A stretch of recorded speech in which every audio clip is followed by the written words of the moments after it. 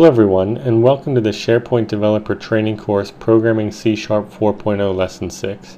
Today we're going to be talking about logical operators. Let's go ahead and open up our program from the previous lesson. You'll see I've already changed today's itinerary, and we're going to be talking about the logical operators and, or, and not. If you're not familiar with what these values are, I would Google them and just Google logical operators and read the Wikipedia page. But basically, it's a way to evaluate logical statements. I guess that would be the easiest way for me to put it. So with that being said, we're going to go ahead and modify our program from the last lesson. If you remember, we were storing a Boolean, which is true or false, into this my result. Well, in order to make it a little clearer, we're actually going to change this to bool my true, and just set that equal to true, and bool my false equal to false. And then we can just remove my result, and now we can simply place my true in here, and we know that we should get true. It should evaluate the true, and true will be written to the screen. And it was, and then we'll try my false, which obviously should also be written to the screen as a false. Perfect.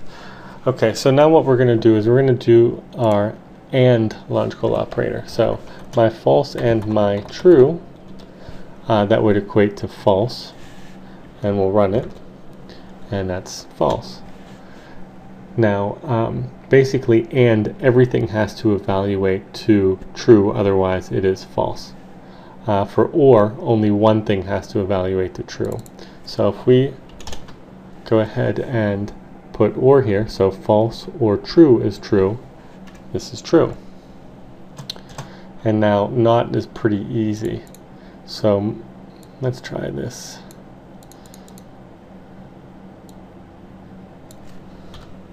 Okay, we'll do not my false, and here it means we should get true.